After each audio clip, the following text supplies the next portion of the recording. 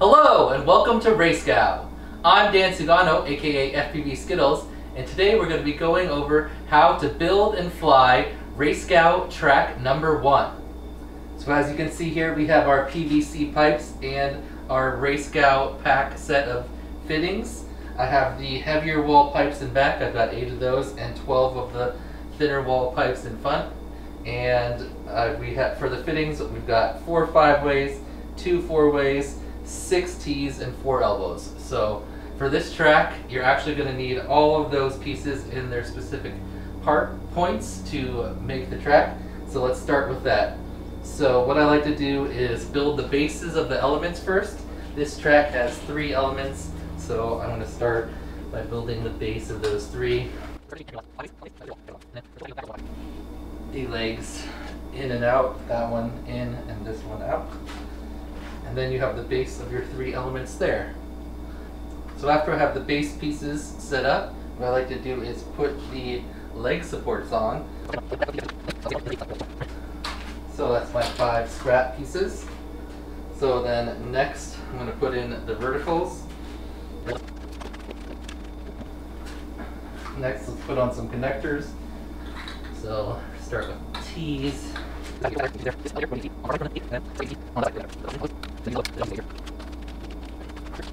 done with level 1. Next we go up to level 2. And then finish off the triple stack gate. And then on top, section 0 I would build the section with my on. And load it. And there we have the 3 elements of the track. So the next point you need to do is make sure that they're spaced properly.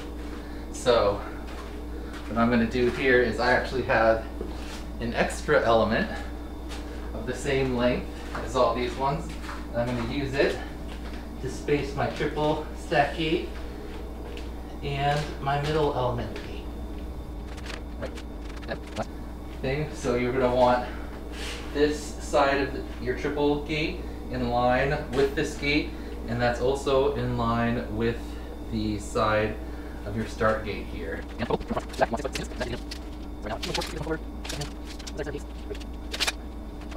And there you have it, your setup. So you need 6'6" from the triple gate stack to the start finish gate, and minimum of 42 inches from this triple gate stack to the center of this element here. And the last rule that you have to follow is for the triple gate stack, you must follow the RaceGOW gate stacking rules. So that means that from center to center of the gates, or from center to center here, you have to have 30 inches plus or minus 3 inches, so 27 to 33 inch range there. And then from the ground surface to the center of the second gate in a stack, you must have at least 42 inches. So let's check ours here. We are at 43 and change to the center of our middle gate, so we're above the 42 inch minimum. Alright, so now that we have all the track elements built and spaced properly, let's go over the path that you need to fly while watching some DVR. Here's the path for RaceGOW Track1, created by AyyyKayyy. You're going to start from behind the start-finish gate, looking at the rest of the track, and your time will begin through the start-finish gate. And you're going to go to the bottom of the triple gate stack, and then ladder up to the middle, take a right turn, go around the pole and over the gate, split us down through the middle gate, and then back to the triple gate stack, through the bottom, under, over into the middle, and then ladder up to the top of the triple gate stack, and then around to the right, around this pole, around the pole on the start finish gate, and then that's 1 lap. So let's do it one more time. With S, under, over, ladder up, right turn around the pole, and back to start. So you can do the ladders either direction, right or left. So you could go ladder like this to the right, and then down. Then after the under over, you can go right here also. left or right ladders, whatever you prefer. I think I'm going to go left for the bottom one, and then I'm still trying to figure out what feels better in the middle. I think right might be a little bit quicker, but sometimes the pole gets in the way. I don't think right's better there. At least I don't feel like it. It might be better there. It's up to you. You can do it either direction. Whatever you want. It's your 3 fastest consecutive laps.